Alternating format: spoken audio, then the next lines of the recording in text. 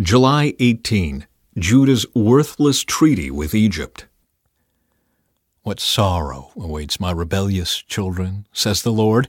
You make plans that are contrary to mine. You make alliances not directed by my Spirit, thus piling up your sins. For without consulting me, you have gone down to Egypt for help. You have put your trust in Pharaoh's protection. You have tried to hide in his shade.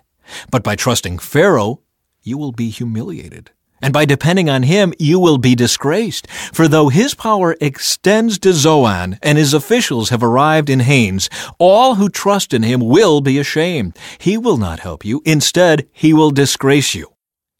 This message came to me concerning the animals in the Negev. The caravan moved slowly across the terrible desert to Egypt, donkeys weighed down with riches, and camels loaded with treasure, all to pay for Egypt's protection. They travel through the wilderness, a place of lionesses and lions, a place where vipers and poisonous snakes live. All this, and Egypt will give you nothing in return.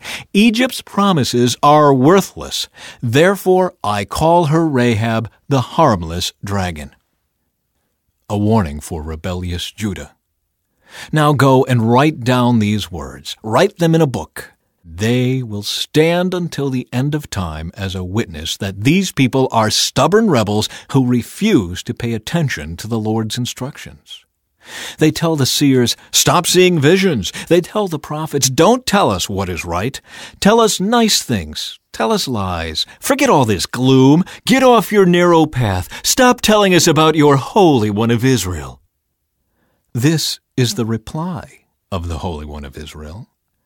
Because you despise what I tell you and trust instead in oppression and lies, calamity will come upon you suddenly, like a bulging wall that bursts and falls. In an instant it will collapse and come crashing down. You will be smashed like a piece of pottery, shattered so completely that there won't be a piece big enough to carry coals from a fireplace or a little water from the well. This is what the Sovereign Lord, the Holy One of Israel, says. Only in returning to me and resting in me will you be saved. In quietness and confidence is your strength, but you would have none of it. You said, no, we will get our help from Egypt. They will give us swift horses for riding into battle, but the only swiftness you're going to see is the swiftness of your enemies chasing you. One of them will chase 1,000 of you. 5 of them will make all of you flee. You will be left like a lonely flagpole on a hill or a tattered banner on a distant mountaintop. Blessings for the Lord's people. So the Lord must wait for you to come to him, so he can show you his love and compassion. For the Lord is a faithful God. Blessed are those who wait for his help. O people of Zion who live in Jerusalem, you will weep no more. He will be gracious if you ask for help. He will surely respond to the sound of your cries. Though the Lord gave you adversity for food and suffering for drink, he will still be with you to teach you. You will see your teacher with your own eyes. Your own ears will hear him. Right behind you a voice will say, this is the way you should go, whether to the right or to the left. Then you will destroy all your silver idols and your precious gold images. You will throw them out like filthy rags, saying to them, good riddance. Then the Lord will bless you with rain at planting time. There will be wonderful harvests and plenty of pasture land for your livestock. The oxen and donkeys that till the ground will eat good grain, its chaff blown away by the wind. In that day when your enemies are slaughtered and the towers fall, there will be streams of water flowing down every mountain and hill. The moon will be as bright as the sun, and the sun will be 7 times brighter, like the light of 7 days in one. So it will be when the Lord begins to heal his people and cure the wounds he gave them. Look, the Lord is coming from far away, burning with anger, surrounded by thick, rising smoke. His lips are filled with fury. His words consume like fire. His hot breath pours out like a flood up to the neck of his enemies. He will sift out the proud nations for destruction. He will bridle them and lead them away to ruin. But the people of God will sing a song of joy like the songs at the holy festivals. You will be filled with joy as when a flutist leads a group of pilgrims to Jerusalem, the mountain of the Lord, to the rock of Israel. And the Lord will make his majestic voice heard. He will display the strength of his mighty arm. It will descend with devouring flames, with cloudbursts, thunderstorms, and huge hailstones. At the Lord's command, the Assyrians will be shattered. He will strike them down with his royal scepter. And as the Lord strikes them with his rod of punishment, his people will celebrate with tambourines and harps. Lifting his mighty arm, he will fight the Assyrians. Topheth, the place of burning, has long been ready for the Assyrian king. The pyre is piled high with wood. The breath of the Lord, like fire from a volcano, will set it ablaze. The futility of relying on Egypt. What sorrow awaits those who look to Egypt for help, trusting their horses, chariots, and charioteers, and depending on the strength of human armies instead of looking to the Lord, the Holy One of Israel.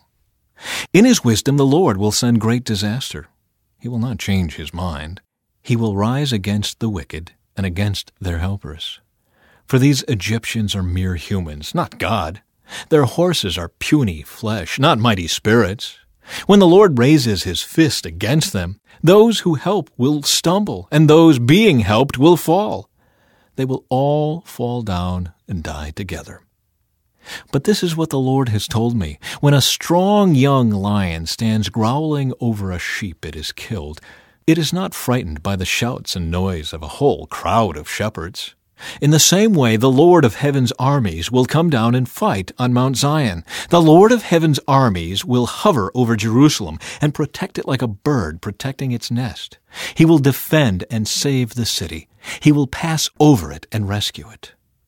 Though you are such wicked rebels, my people, come and return to the Lord. I know the glorious day will come when each of you will throw away the gold idols and silver images your sinful hands have made. The Assyrians will be destroyed, but not by the swords of men. The sword of God will strike them, and they will panic and flee. The strong young Assyrians will be taken away as captives. Even the strongest will quake with terror, and princes will flee when they see your battle flags, says the Lord, whose fire burns in Zion, whose flame blazes from Jerusalem. Israel's ultimate deliverance. Look, a righteous king is coming, and honest princes will rule under him.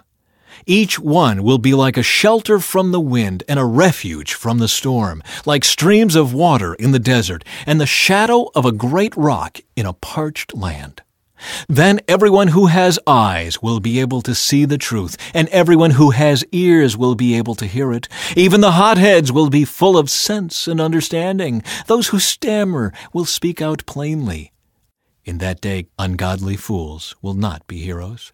Scoundrels will not be respected. For fools speak foolishness and make evil plans. They practice ungodliness and spread false teachings about the Lord. They deprive the hungry of food and give no water to the thirsty. The smooth tricks of scoundrels are evil. They plot crooked schemes. They lie to convict the poor, even when the cause of the poor is just. But generous people plan to do what is generous, and they stand firm in their generosity. Listen, you women who lie around in ease. Listen to me, you who are so smug. In a short time, just a little more than a year, you careless ones will suddenly begin to care, for your fruit crops will fail, and the harvest will never take place. Tremble, you women of ease. Throw off your complacency. Strip off your pretty clothes and put on burlap to show your grief. Beat your breasts in sorrow for your bountiful farms and your fruitful grapevines, for your land will be overgrown with thorns and briars. Your joyful homes and happy towns will be gone. The palace and the city will be deserted, and busy towns will be empty. Wild donkeys will frolic, and flocks will graze in the empty forts and watchtowers, until at last the Spirit is poured out on us from heaven. Then the wilderness will become a fertile field, and the fertile field will yield bountiful crops. Justice will rule in the wilderness, and righteousness in the fertile field. And this righteousness will bring peace. Yes, it will bring quietness and confidence forever.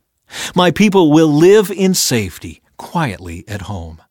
They will be at rest. Even if the forest should be destroyed and the city torn down, the Lord will greatly bless His people. Wherever they plant seed, bountiful crops will spring up. Their cattle and donkeys will graze freely. A message about Assyria. What sorrow awaits you, Assyrians, who have destroyed others, but have never been destroyed yourselves. You betray others, but you have never been betrayed. When you are done destroying, you will be destroyed. When you are done betraying, you will be betrayed. But Lord, be merciful to us, for we have waited for you. Be our strong arm each day and our salvation in times of trouble. The enemy runs at the sound of your voice. When you stand up, the nations flee. Just as caterpillars and locusts strip the fields and vines, so the fallen army of Assyria will be stripped. Though the Lord is very great and lives in heaven, He will make Jerusalem His home of justice and righteousness. In that day, He will be your sure foundation, providing a rich store of salvation, wisdom, and knowledge. The fear of the Lord will be your treasure. But now your brave warriors weep in public. Your ambassadors of peace cry in bitter disappointment. Your roads are deserted. No one travels them anymore. The Assyrians have broken their peace treaty and care nothing for the promises they made before witnesses. They have no respect for anyone. The land of Israel wilts in mourning. Lebanon withers with shame. The plain of Sharon is now a wilderness. Bashan and Carmel have been plundered. But the Lord says, now I will stand up. Now I will show my power and might. You Assyrians produce nothing but dry grass and stubble. Your own breath will turn to fire and consume you. Your people will be burned up completely, like thorn bushes cut down and tossed in a fire. Listen to what I have done, you nations far away, and you that are near acknowledge my might. The sinners in Jerusalem shake with fear. Terror seizes the godless. Who can live with this devouring fire, they cry? Who can survive this all-consuming fire? Those who are honest and fair, who refuse to profit by fraud, who stay far away from bribes, who refuse to listen to those who plot murder, who shut their eyes to all enticement to do wrong, these are the ones who will dwell on high. The rocks of the mountains will be their fortress. Food will be supplied to them, and they will have water in abundance. Your eyes will see the King in all his splendor, and you will see a land that stretches into the distance. You will think back to this time of terror, asking, where are the Assyrian officers who counted our towers? Where are the bookkeepers who recorded the plunder taken from our fallen city? You will no longer see these fierce, violent people with their strange, unknown language. Instead, you will see Zion as a place of holy festivals. You will see Jerusalem, a city quiet and secure. It will be like a tent whose ropes are taut and whose stakes are firmly fixed. The Lord will be our mighty one. He will be like a wide river of protection that no enemy can cross, that no enemy ship can sail upon. For the Lord is our judge, our lawgiver, and our king. He will care for us and save us. The enemy's sails hang loose on broken masts with useless tackle. Their treasure will be divided by the people of God. Even the lame will take their share. The people of Israel will no longer say, we are sick and helpless, for the Lord will forgive their sins.